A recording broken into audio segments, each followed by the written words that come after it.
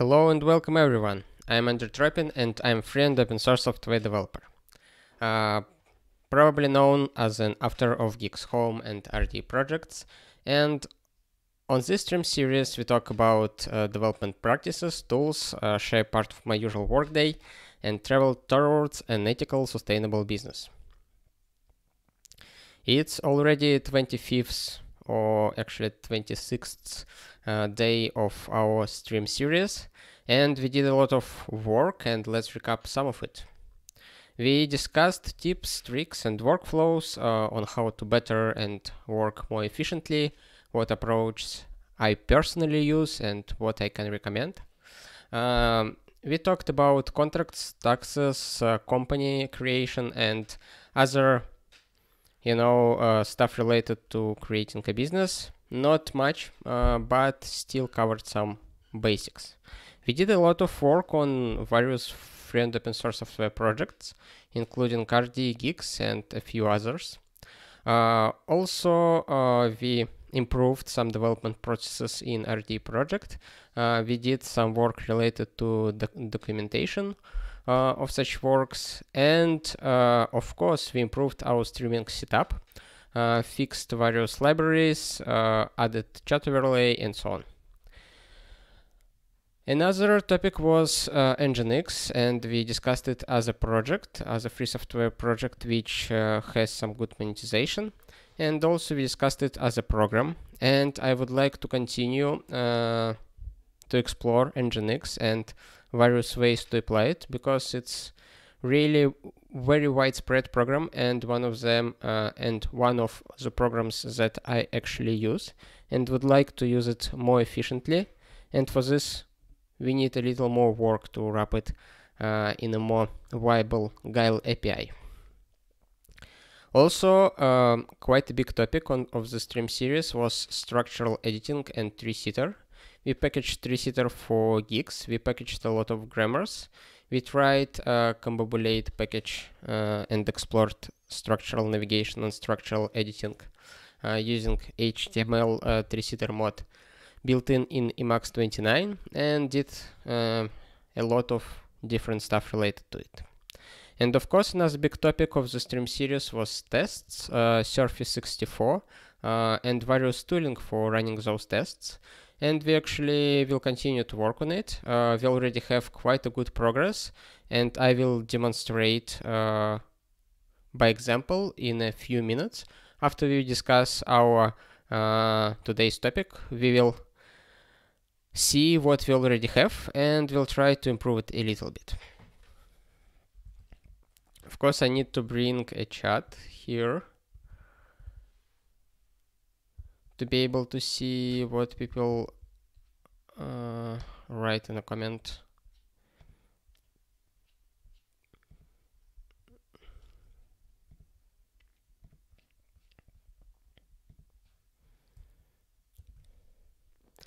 Okay, oops.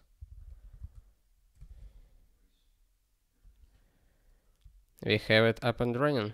Very good. Very nice. Okay, about Guile development environment. There are a few points that I usually do during the development, and there are possibilities to improve the workflow, but the most basic thing is managing dependencies, like libraries that I use. Most of them I have very small dependency footprint of RD project. I depend only on Guix mostly and built-in libraries, but still you need to manage them somehow, and here you can use different tools. Probably my weapon of choice will be Guix for this reason, for this task. And I don't actually have a need of a separate dependency of project manager right now.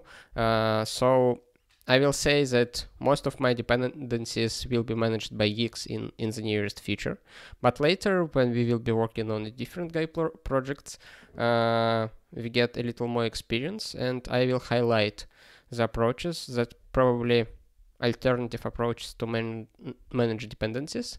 but right now they installed by guix, and after that I need to just set and upgrade load passes, Guile load passes of course, to make them available for my REPL, and of course to the other tooling built on top of this REPL.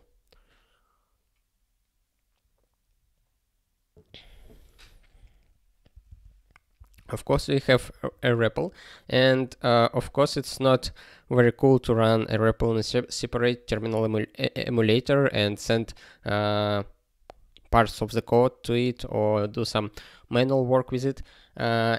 It's very neat to have an integration with your text editor or development environment or whatever you call it, because it brings a lot of benefits. You can write the code in the tool that is supposed for writing code and evaluate it straight in the buffer when you actually write this code without copy pasting, without typing a long comment inside REPL, which will disappear after the REPL session complete, and so on. Also, integration with the REPL and the text editor allows to bring other capabilities like completion, go to definition, and other stuff. And all this we have thanks to Geyser package, which written something like this.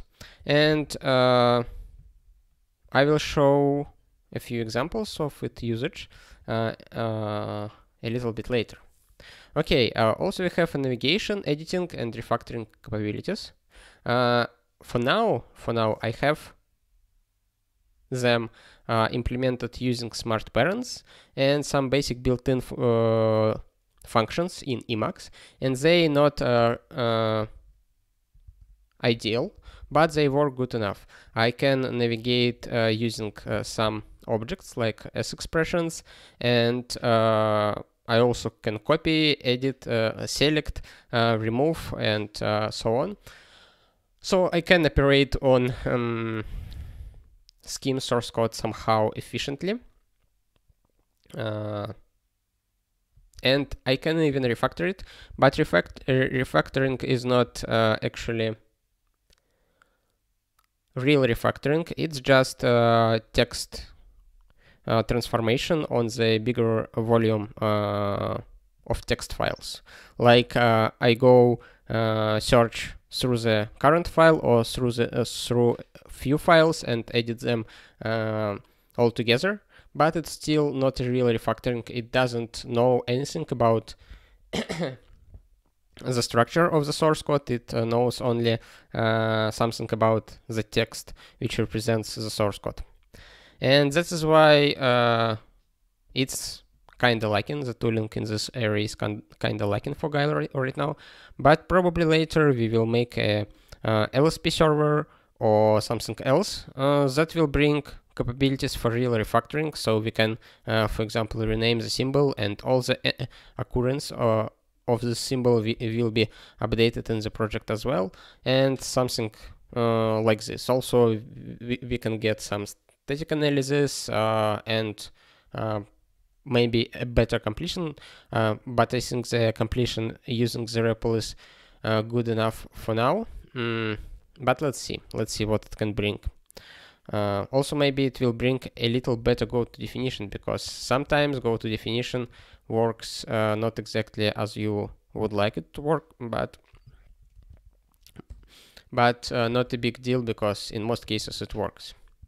Testing. It's already possible to run tests, to write tests, and of course many Guile projects already have such things built inside them, but usually they run them separately from your REPL and from your development environment. It's just a separate process that you run in your terminal, get some output in the stdout or in the file, and you read through it and go back to your source code and edit something and rerun the whole test suite of the project. But it's not the ideal way, and this is why we spend a lot of time wrapping around Surfy 64 with our own helper functions and macros, and also that is why we are building some tooling for emacs and for Guile itself, which helps to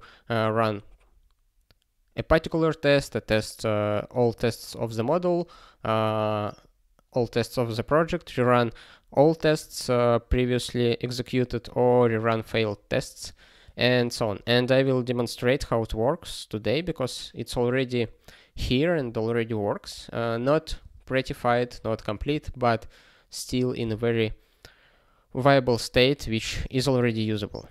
And linting. We don't have linting. Probably there are some libraries for basic linting, but it's not very comprehensive, flexible, or configurable. And this is another point which currently lacking in the Guile ecosystem, or at least in my knowledge, because maybe it already exists somewhere, but I don't know about it yet. And that's it about today's current topic.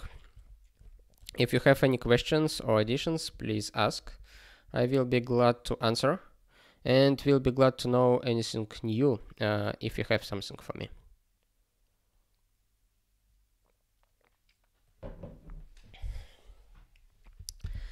Let's get to our work. Let's first start our REPL, connect to it, see how load paths are set for it, and after that we will explore our test tooling that already works, but maybe requires some fixes in case I messed something in between the streams. Let's see. I will open a project eShell, and here you can see a make file, and inside this make file you can see a REPL target right here, which calls guix REPL with two things. First one is pre-inst env, and the second one is -l flag, and the last is listen on TCP port. The last thing is just basically make it instead of creating a real REPL when we can type something, just to start listening on some port and wait for some connection. And we will connect from our emacs process to this REPL process. The second thing is -l, which sets a load path, which adds to the load path the directory called tests. And here in this directory we have all the stuff related to our tests, of course. And another thing is pre-inst env script, which allows to set one more load path here. It just adds src to the load path. Actually, it could be rewritten without using of the script, but because I can use it in various places and have load passes set in one place, like generic load passes, which usually have to be used with all the commands, I prefer to have it inside a script.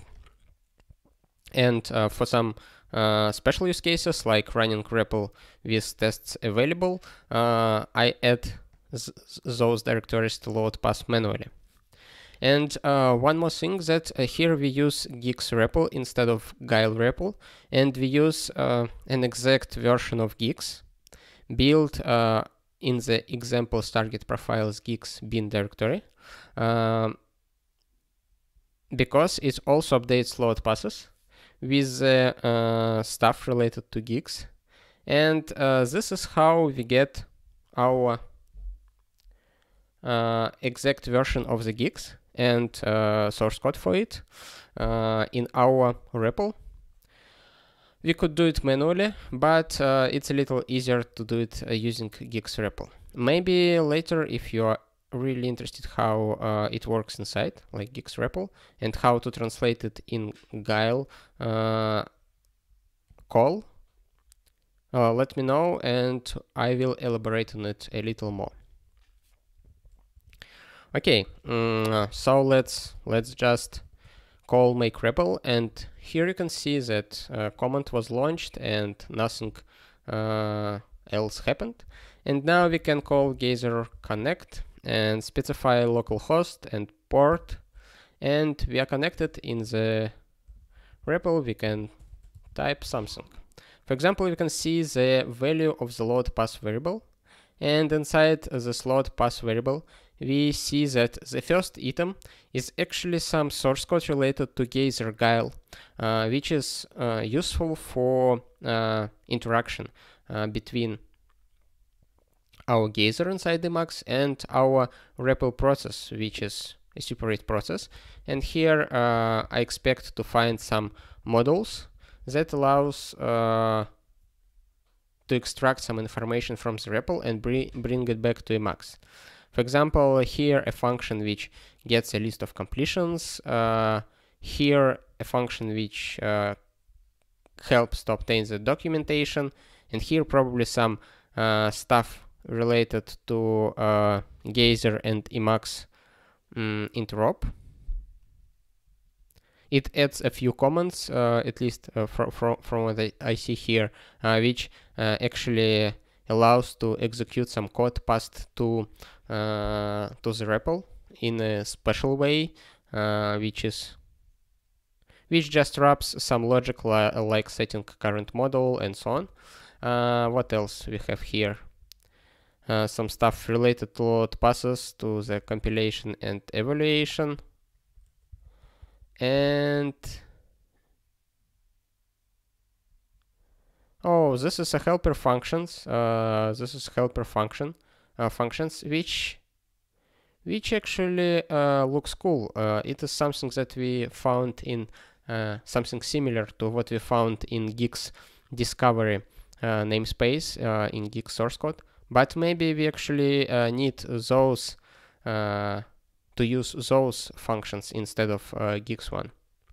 So it's a great discovery, and I will add something.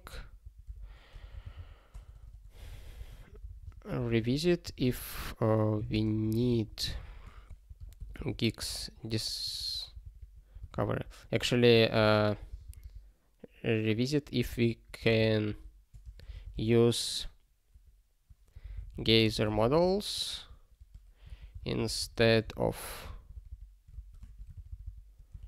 The original plan was just to re-implement some functions of guix discovery that we use and use them, but maybe actually we can use something from geyser models. We'll see.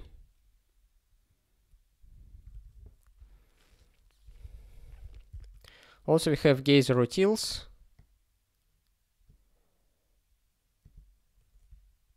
Not something really interesting, and xref, which allows to implement probably some go to definition functionality inside geyser. And this is actually all plain scheme which get added to your REPL when you connect to the REPL with the geyser. Of course, here we have a tests directory which is added with -l flag, and here we have at the beginning .src directory which is added using preinst env script, and probably all of this stuff is added using guix REPL.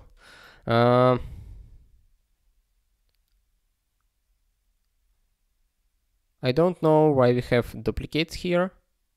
Oh, we don't. Okay, it's probably different subdirectories of the same profile in most cases. So it's okay. It's probably okay. But we can explore it in more details someday later if somebody interested in it. Okay, we have our REPL run. We have our load path set to correct values, and of course all the dependencies are available now in our REPL, which is good. Let's see what we have. According to our tooling. I already can evaluate the namespace, and it compiled at least, which doesn't bring too much guarantees, but at least it doesn't contain any obvious errors. Also, we have rdtest.el file, which probably should be renamed already, because I decided to go with at least temporary name called Gither. It's like Cedar for Clojure, but Gither for Guile. And it contains some auxiliary functions and also some real functions, interactive, which have interactive keyword, which means that we can call them using Alt-X. And here we have a few key bindings. Let's eval this buffer, and that means that now we can open some model. For example, let's see src rd serializer Lisp. And for this model, you can see that inside this model you don't have any tests. But if you call Ctrl-T, Ctrl-C, Ctrl-T, Ctrl-M, it will say that it passed all tests. And it shows that it was 0 assertions of each type here. And this is because we didn't load our RD tests Lisp tests namespace. And if we eval it and go back to this model and we'll launch the same command, it will take a little more time, and it will show that it passed 8 asserts and it was 3 expected fails. That works. The only downside that it doesn't load test namespace automatically, but it could do it. Let's see how we can fix it.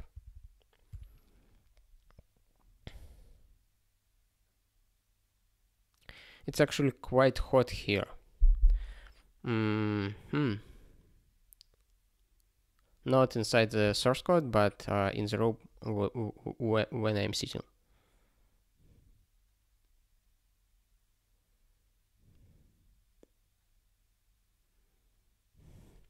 Okay, run model tests. Let's see what we can do here. We can go to the test runners. For now, the naming of the models doesn't make too much sense, because, you know, it was a temporary and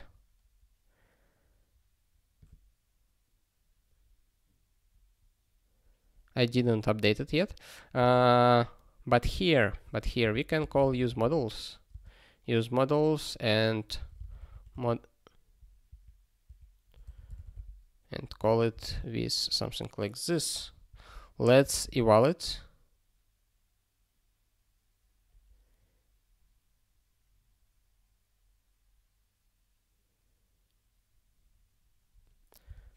Probably we can't use a variable here. Let's see what it says. It's a syntax. It's a macro.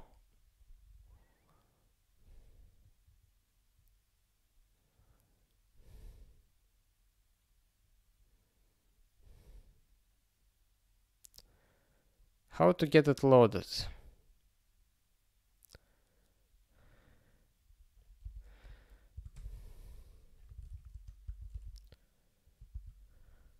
Okay, we have reload model. I guess it should work. Reload model is actual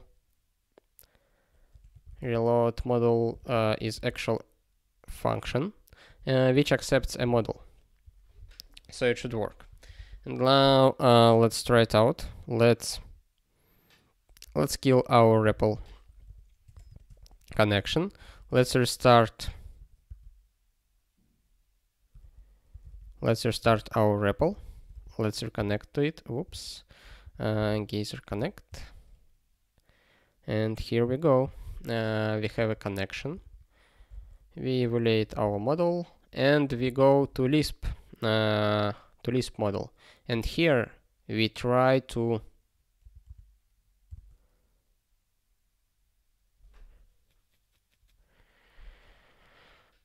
to run model tests, but we get a prompt for Lisp expression. It usually happens when something wrong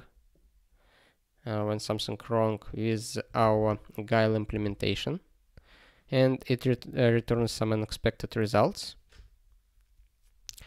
Let's try to call it. Let's try to run models tests, resolve model. Which one? RD serializers test. I guess it's something like this. Okay, and it worked. It worked. Interesting. And why it doesn't work here?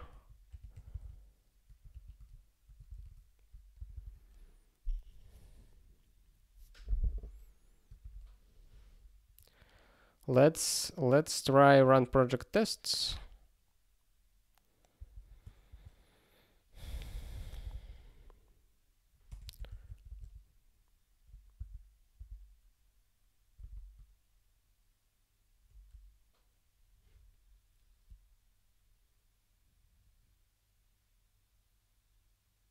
RD serializers Lisp test. Unknown file name for model.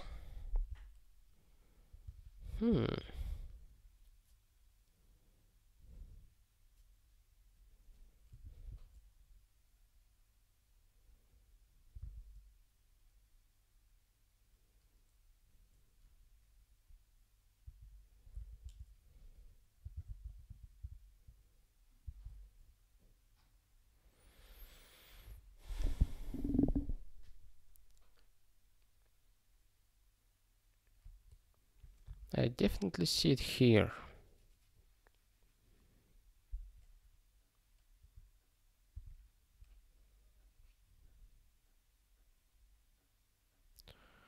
And what get test models says? Get test models.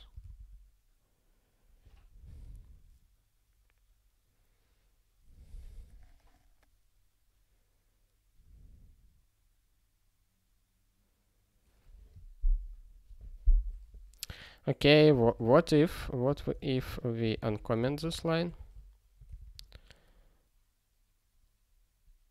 and comment this one? And it worked. If you uncomment this line, we get an error. Unknown file name for model and the model. Why it happens?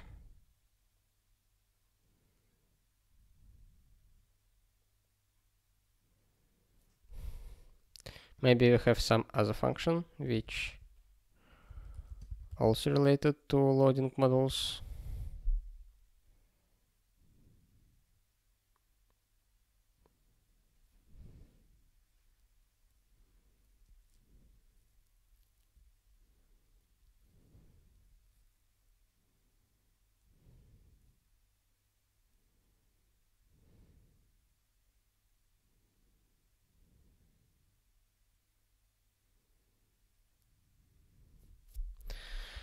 Okay, let's just add a to-do and we'll figure out it later, as usual.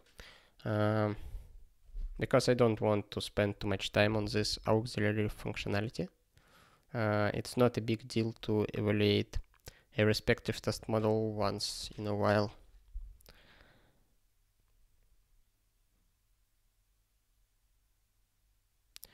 To do load test model if it is not loaded yet.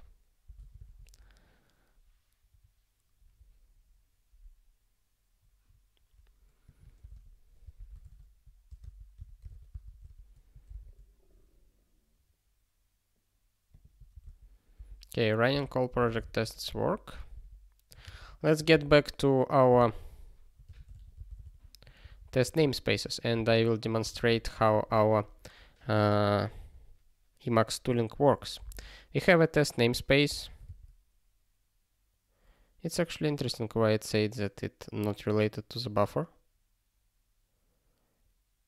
it would be good to explore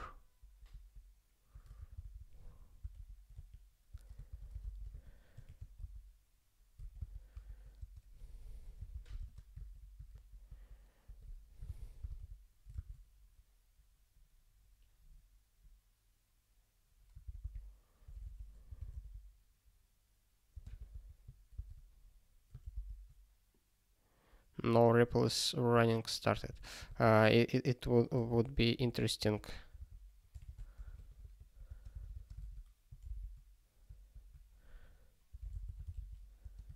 to find it out why it happens.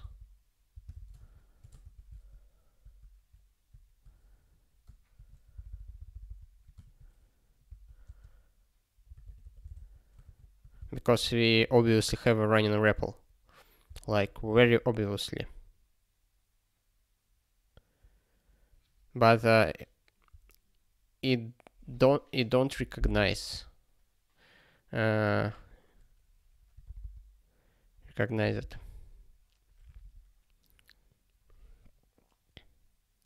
And maybe it's even important for some proper loading of the needed models, but I'm not sure yet, and also don't want to spend too much time on it.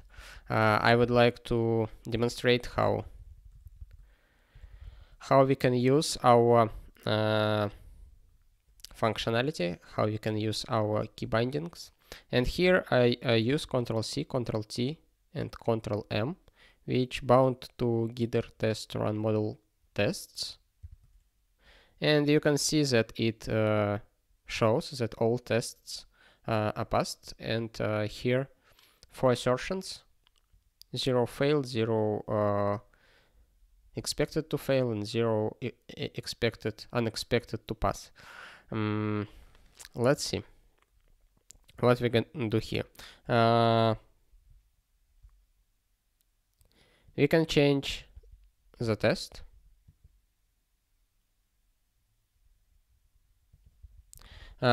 Actually, we can keep the test the same, but we can update our implementation of the function, and let's re-evaluate the implementation. And instead of running model tests, we will use guider test rerun tests, and it's bound to Ctrl+R, and we call it, and it shows that it failed some tests, and now one assertion is failed and 3 assertions still passes. And let's try to fix our function. Let's add something to it, re-evaluate it, and instead of rerunning all the tests, because it may be time consuming, I will rerun only failed tests using Ctrl+C, Ctrl+T, Ctrl+F. And it shows that it still fails, but now we have one more, we have only one assertion passed and one assertion failed. That means it only reruns this test. We don't have yet a report buffer, so we can't see which tests are failed and which are passed, but I can guess it. Okay, and let's fix the test. Actually, let's try to fix it one more time, and let's rerun previous tests using just rerun tests. And you see that rerunning tests will rerun only those which failed, because previous call was rerun failed tests. So we can actually fix our function, evaluate its definition, and rerun tests one more time, and you will see now it passes 2 asserts and 0 asserts failed, and we can rerun it a few more times. But if we call rerun failed tests, it will show that 0 asserts failed, 0 asserts passed, and now actually no tests are evaluated. And of course we can evaluate all the tests of the model, and you have 4 asserts passed and 0 failed. Very good. Our tooling works. and it's already really useful.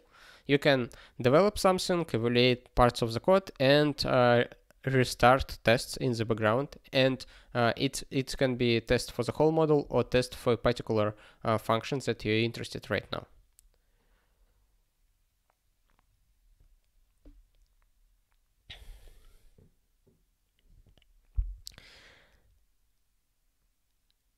Actually, if you're really interested in launching only one function, you can do something like this right now. rd test runners run test. It's probably not exported, right? Yeah, it's not exported. It's not exported, so we will use double add here. And here I will specify a function. And you can see that only one function was launched. And that's good. We can implement the interface for running a particular test.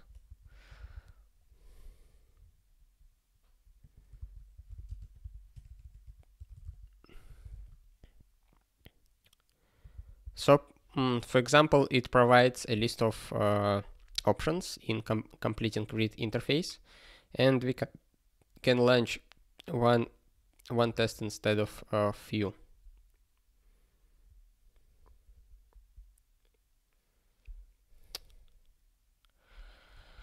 I don't know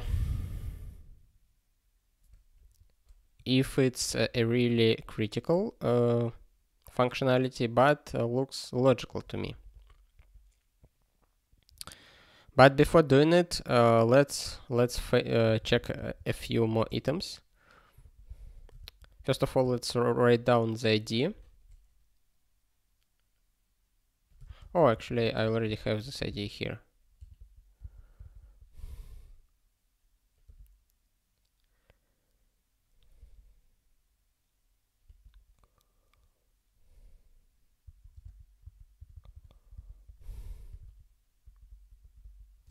Let's first check that our rerun order is correct.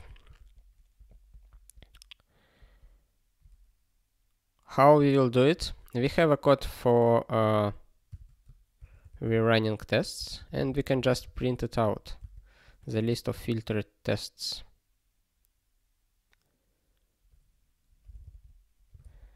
Display filtered tests, and we have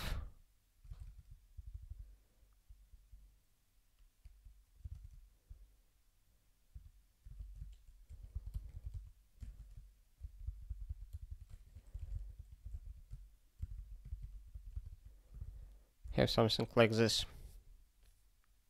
Let's run all the project tests. Let's see the list of tests. It seems the reverse, to have a reverse order, because you can see that the last test evaluated here is arithmetic check and string check in simple test group, and here I have arithmetic check and string check in simple test group to be the first.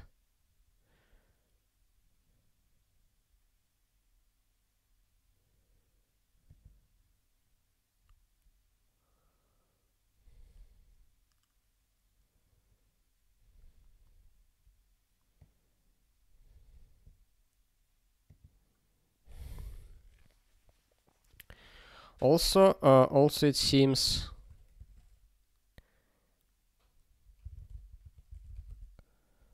that we have a report for each test function instead of grouping the result, but we can fix it easily with test group.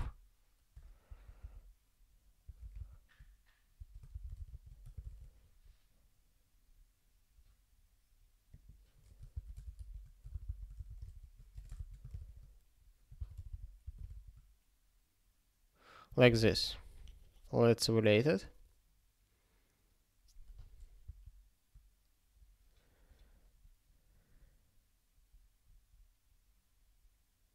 It didn't help. It didn't help.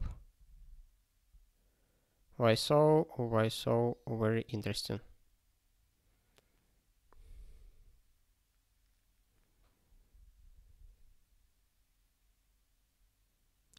Okay, I know why it happens. It is because we didn't use this test runner.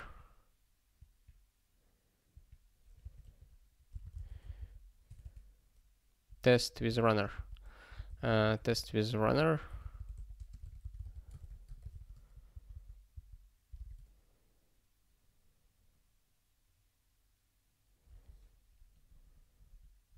Okay, now we see it's wrapped in the rerun tests test group. It starts here. Very cool, but it's a reverse order, not the same order as it was before, and this is a little wrong. We constructed in this way for obvious reason, because list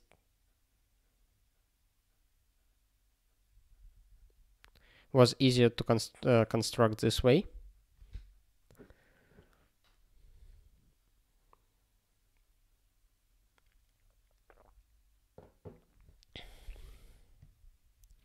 We used cons here,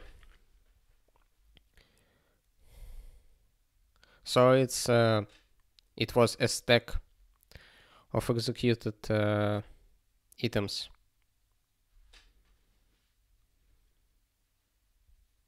What we can do, we can do list construction in the proper order, or we can reverse it. For example, here, filter tests. We can say filtered test reverse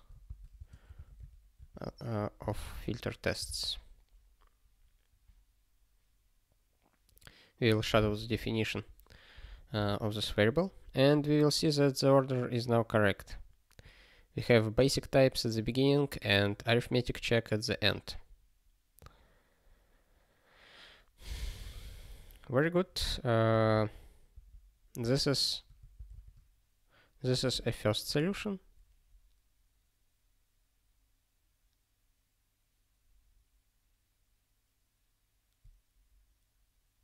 The second solution will be to construct the list correctly from the beginning.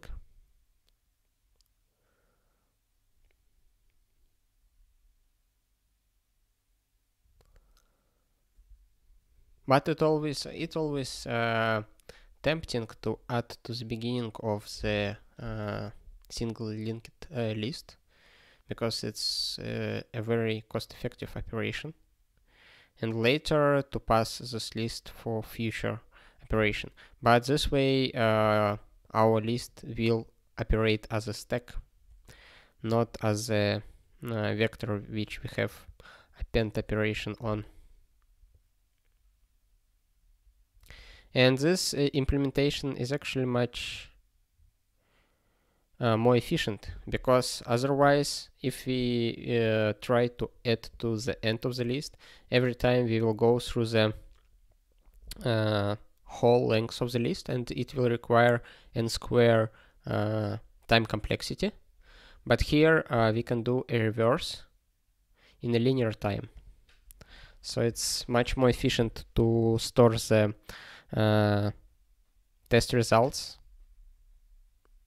tests in a stack, and let's name it more appropriate, so it's clear that it is a stack. Results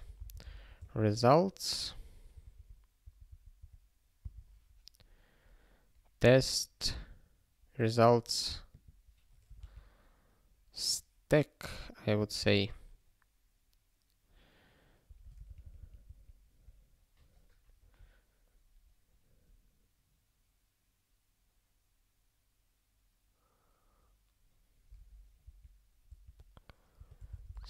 stack.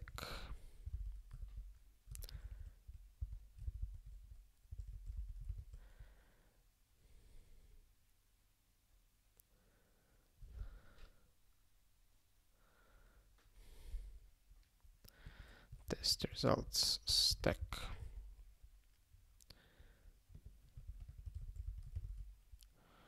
Like this. And also one more fix I would like to do.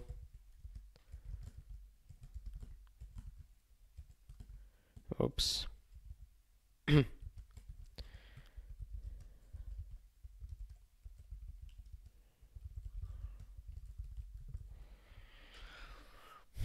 The second fix will be changing the format for storing the values. Now let's pretty print it instead of displaying.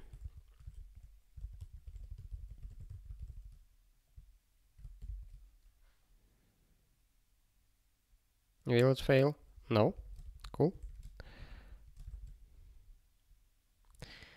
Here you can see it's already a list of filtered functions, but let's print just test results, because test results is actually a list.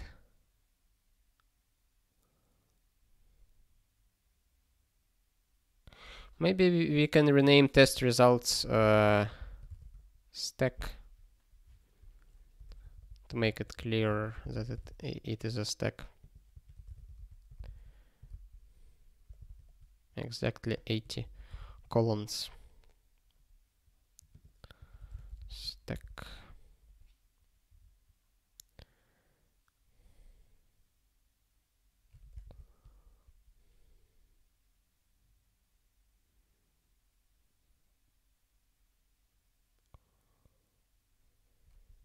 Actually, we could do it here, reverse.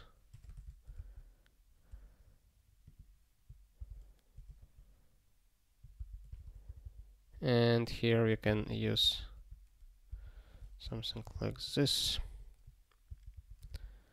Test results. Oh, actually we can do even better. Rise as expression. We can create one more function. Let's see. Can duplicate it. This one will be stack, and this one, let's change them. Reverse of test runner, test results, stack runner, like this.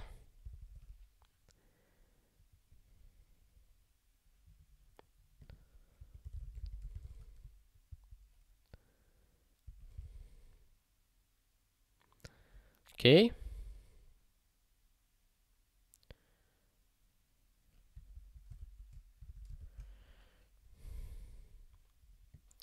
It seems that the order is correct right now.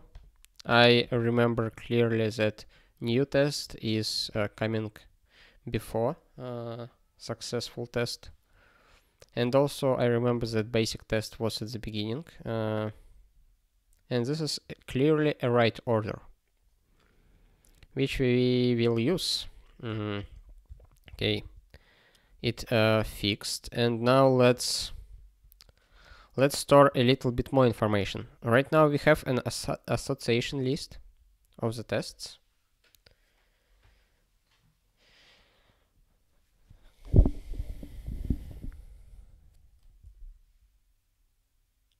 But association doesn't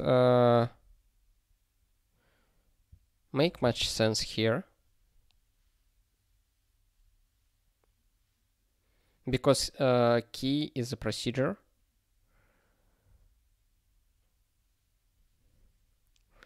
Procedure object.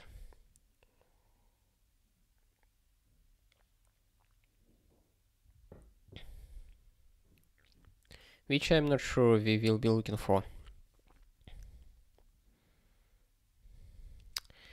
What I propose to store is something like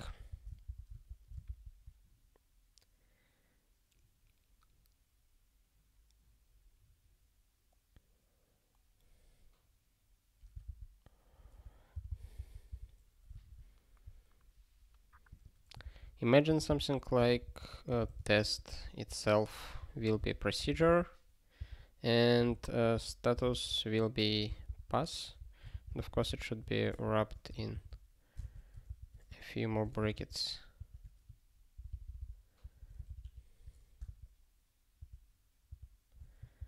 Like this.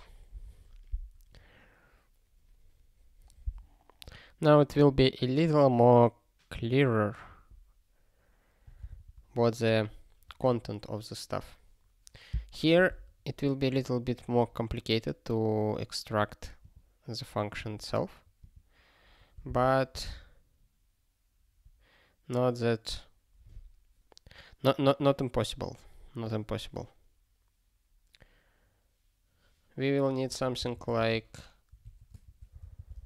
a sock ref x and test like this, and of course it should be a lambda. Do we have cat here in the namespace?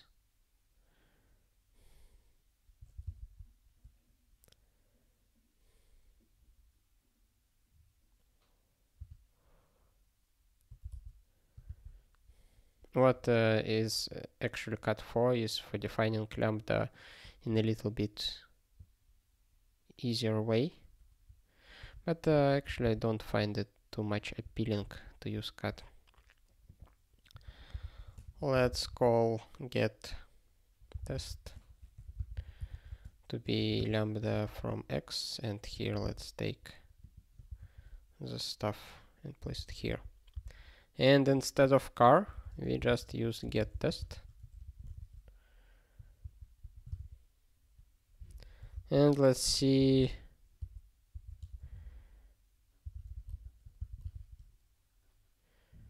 what will be in our resulting list.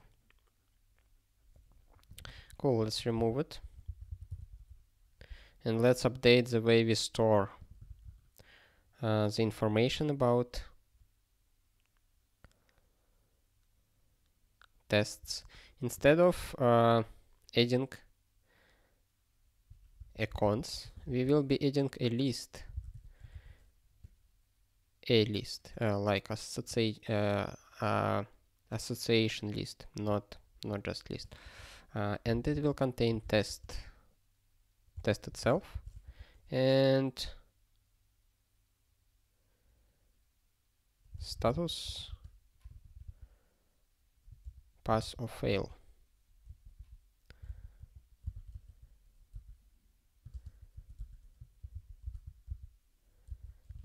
Like this. It should be okay.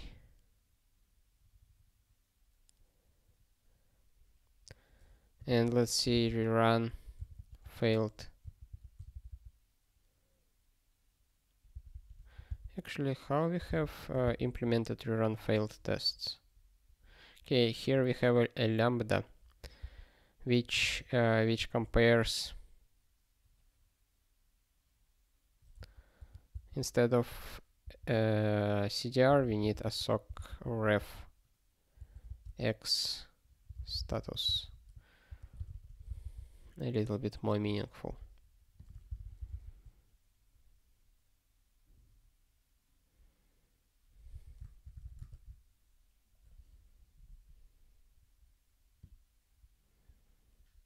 We see it still works. We updated the way we store it and it still works. Let's see how test results look like.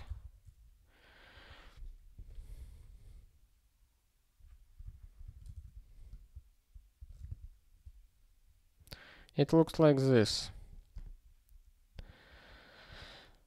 Test procedure, status pass, and so on. Looks viable and future proof, because previously we couldn't add any additional information about our test result. We just have either pass or fail value in CDR part of the thing, and we have a test in car part of the thing, in the place of the first element of the pair. Now we have a little more flexible structure of storing this information. Okay, that looks very good to me. And let's commit something. By something I mean, of course, code, not the crime or something else. Here, let's clean this up.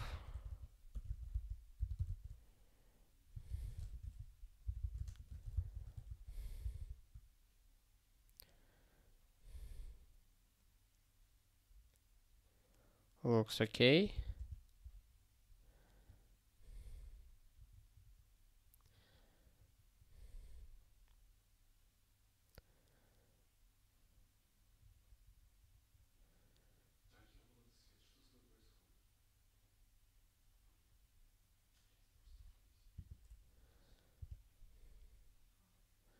Stage it. Stage this.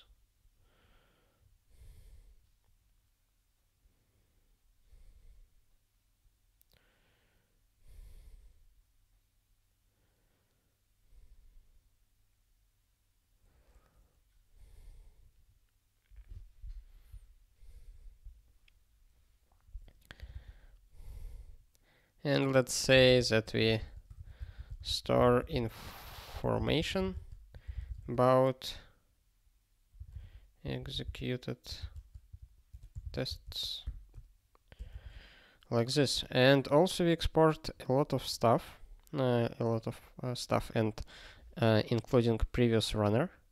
And in the code in our Elise proper,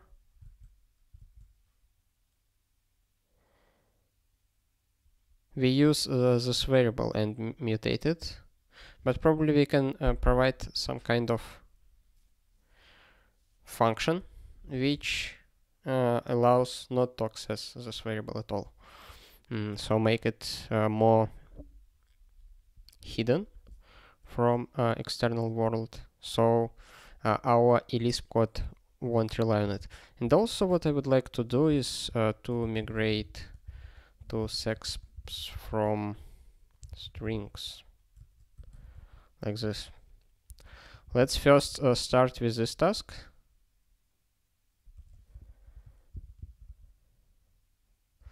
It's done. Let's start with this task. After that, we can do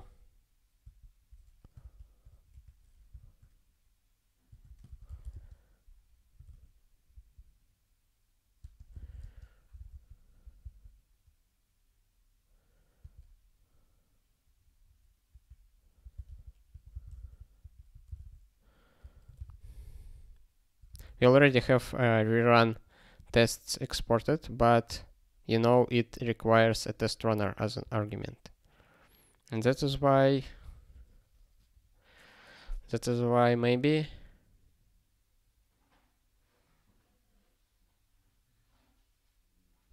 we can do it rig, maybe not.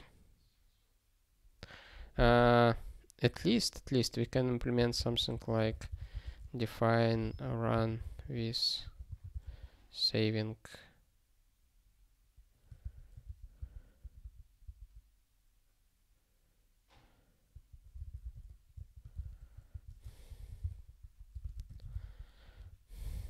some special wrapper,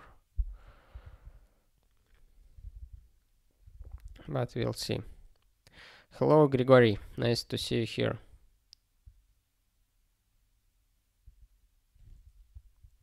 Did you see the part where I demonstrated how our emacs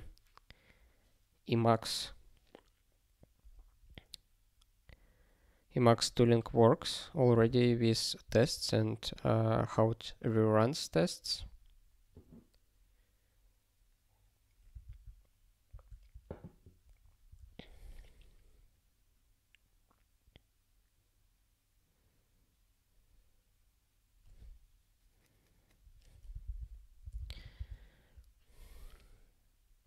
Okay, let's migrate to S expressions first. What I can do with S expressions, I can define my code in more scheme way. It will be actually emacs Lisp S expressions, but still I think it won't matter too much because it will be very simple and we won't face the differences between eLisp S expressions and scheme Lisp S expressions. Let me try it out. We have message, which let's use format, not message. Okay, the empty list is something like this. What about it? Okay, it's serialized, quite good. Very nice.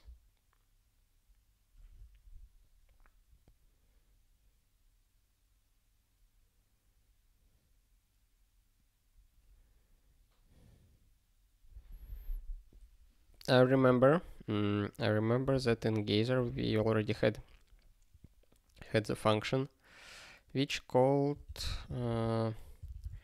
Geyser wrap region, which accepts a string, but okay, it's not exactly the same. Let's create our own function.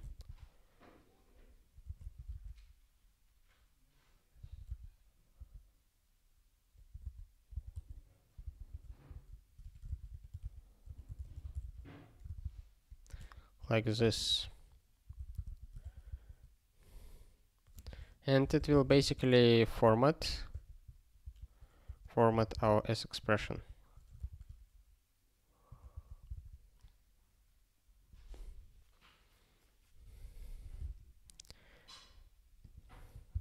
And here, if we have a string, do we have such predicate in emacs Lisp string p? Return true if object is a string. Okay, string p Guile code. We return Guile code. Otherwise, we wrap it. Gither sex. Actually, we don't even need a helper function. We can just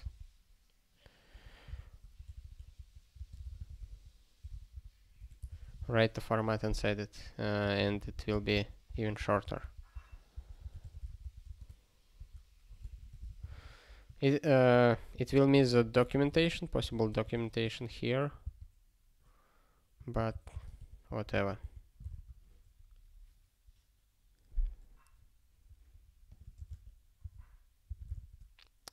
Let's see. Everything should work as it worked before.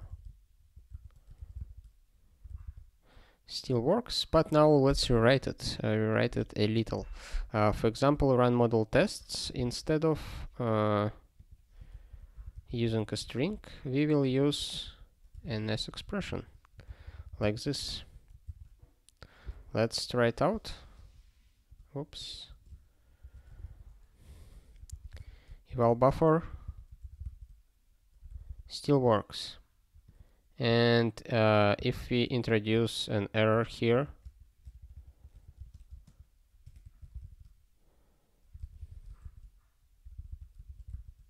yep, it fails. Good. Now we can use S expressions instead of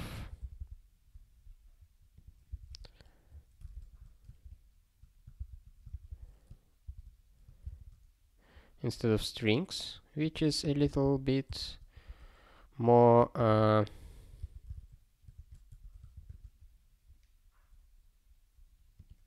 convenient for me. This is a first part of our refactoring. The second part will be getting rid of this set action.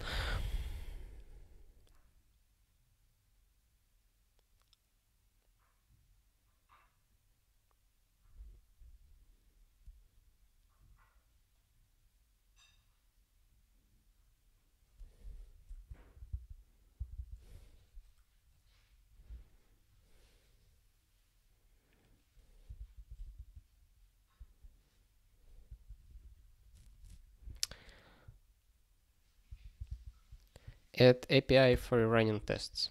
What I can imagine here,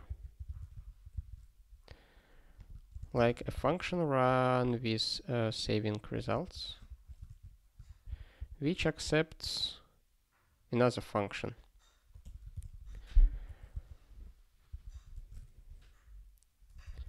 Run f,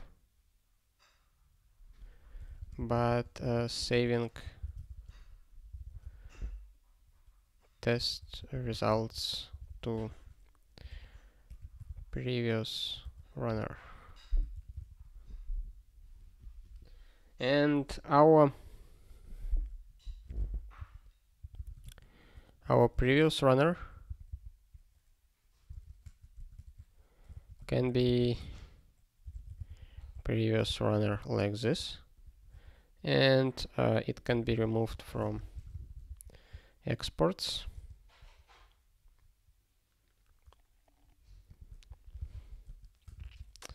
And we just move this code here.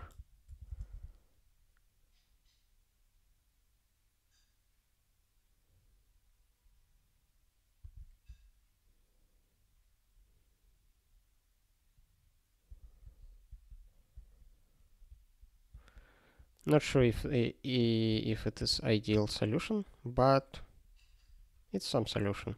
And we here can call f.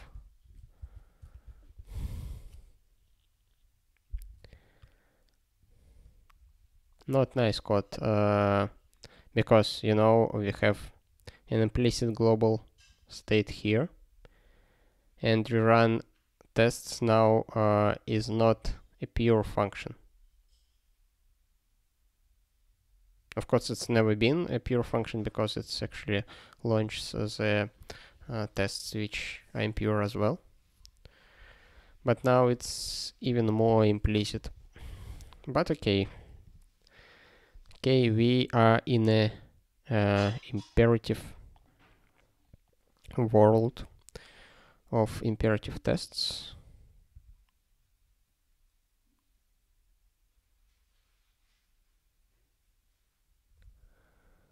Saving results.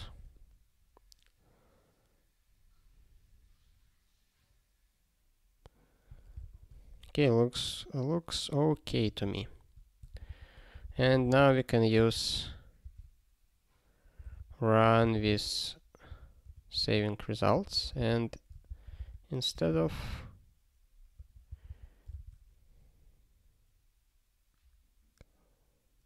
boom,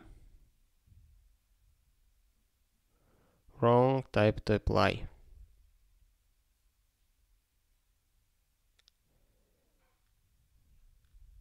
Oh, of course.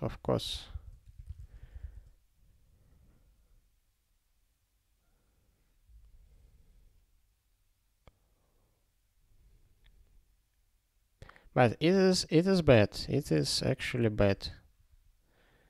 The reason why is because when I use run with saving results, I do accept a function. In this case, run project tests accepts no arguments, so it works completely fine. But run model tests is already can break here.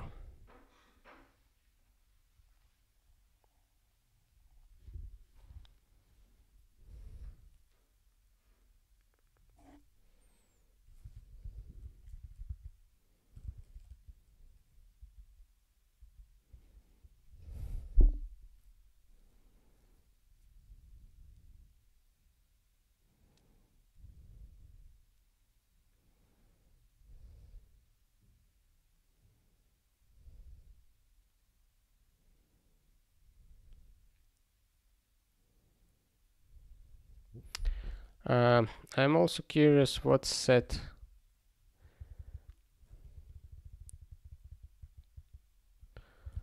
returns.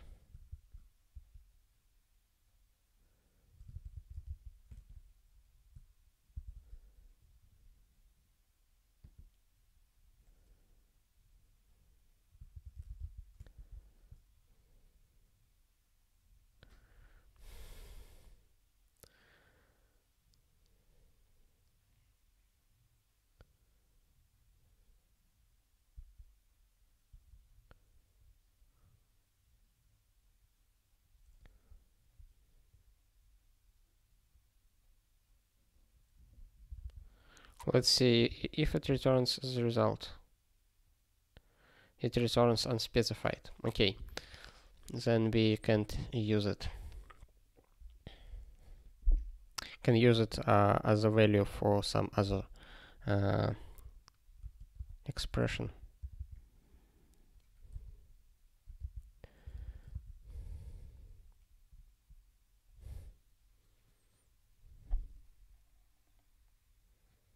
I want to hide this mutable variable in some way.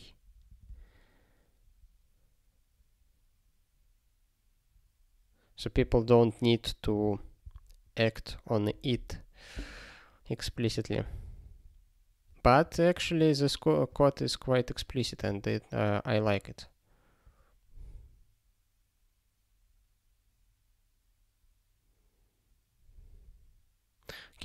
Okay, probably I will keep it.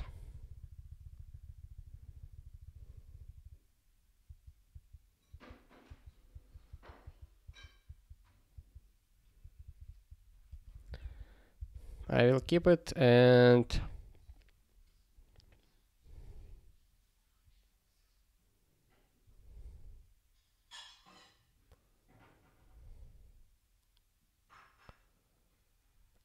maybe later we will provide the macro to just make the same thing. So you just don't need to know about previous runner variable.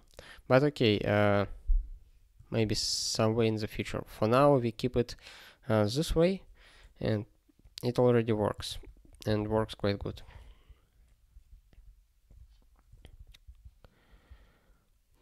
Let's see.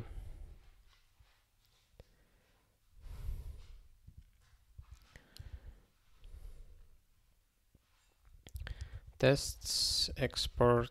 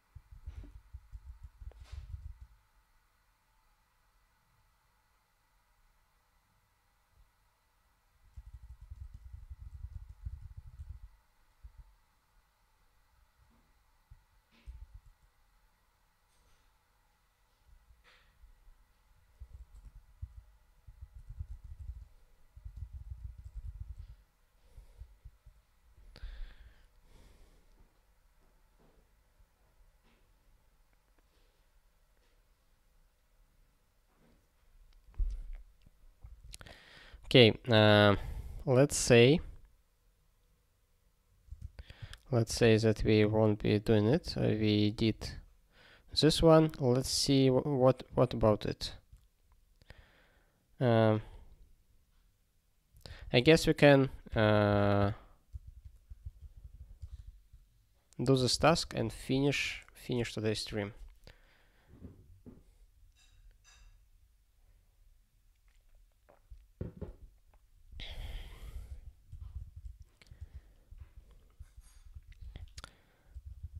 Our testing tooling already relies on geysers, so it's not a problem if we use this geyser model. Okay, let's take a look. Edit model, geyser, geyser models. Here we have all models, submodels, find model, and model location.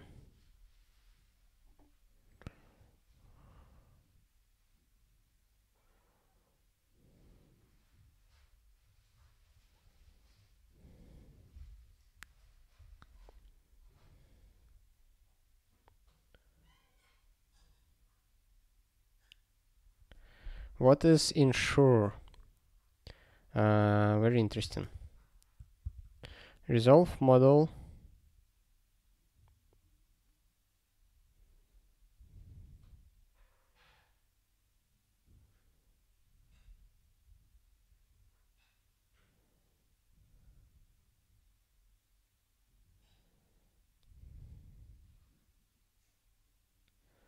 When it can be found that way, either create an empty model if ensure is true.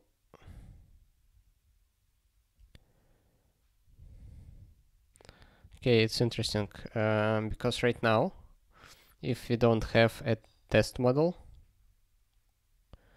we just create it when we're resolving it.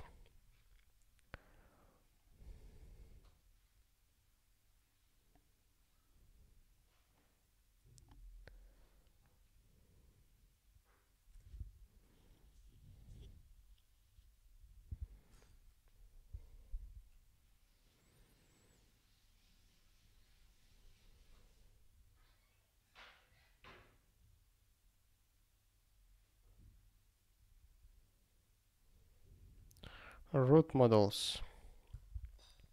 Let's see what we have here. We have a lot of stuff. One more task for the future.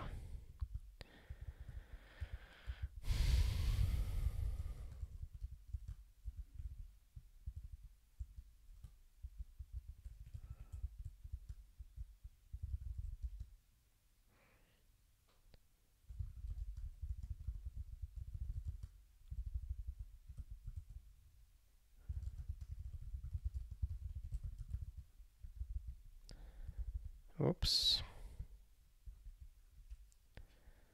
Root models, submodels of resolve model of root, all models. How all models works? All child models.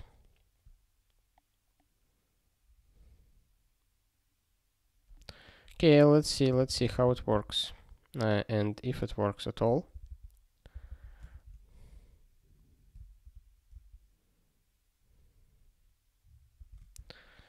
Let's open our test runners, get model tests.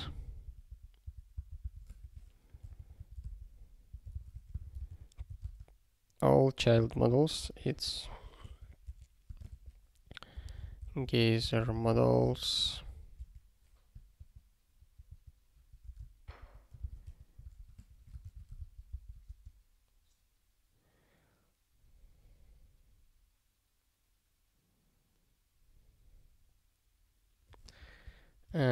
Resolve model RD.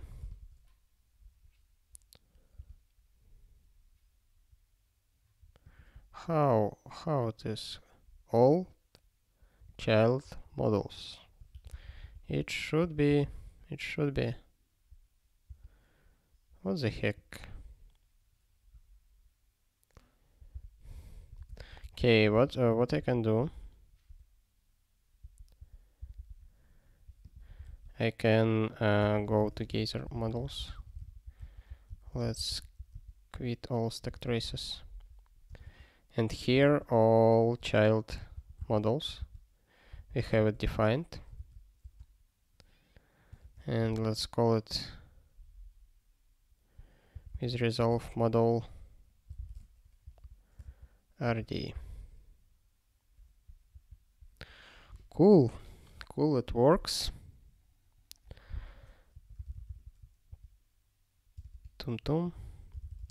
Test. We have Lisp test, ini test, test, and nix test. Very good.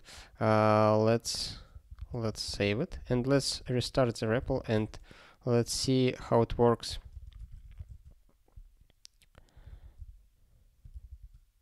With clean REPL state when no other models was evaluated yet.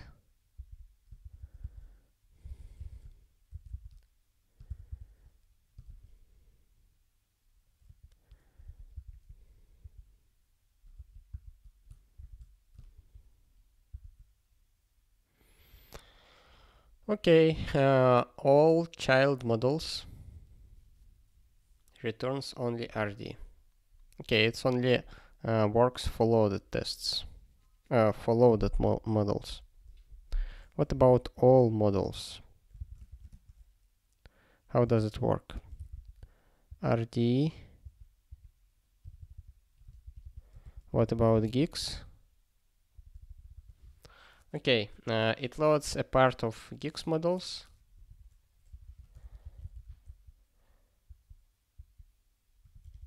And it only loads a root RD model. That means that to make tests available, we need to load them first. For this, we can make a separate function for loading the models.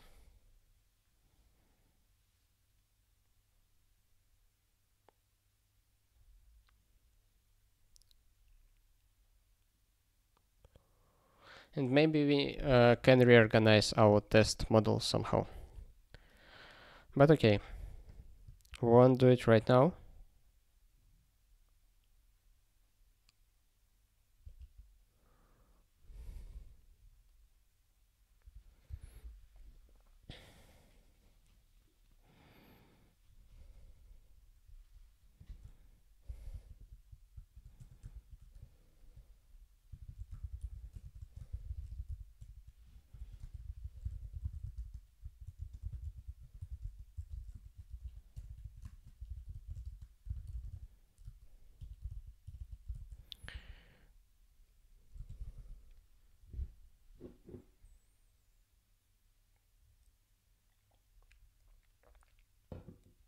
We took a brief look at geyser models, and we saw that it works, but not the way as all models in guix discovery works, because all models also traverses the file system and loads all the necessary models. So it's a little different thing.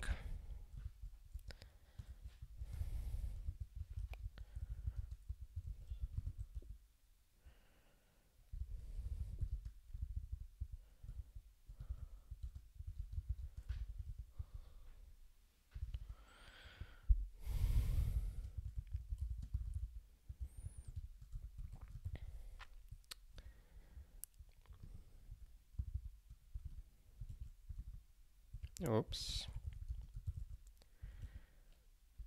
Okay, very good, very nice. We have done a few small but important things. Just a refactoring for cleaning up our code. We committed some stuff, so it's almost already in the state when other RD developers can use it.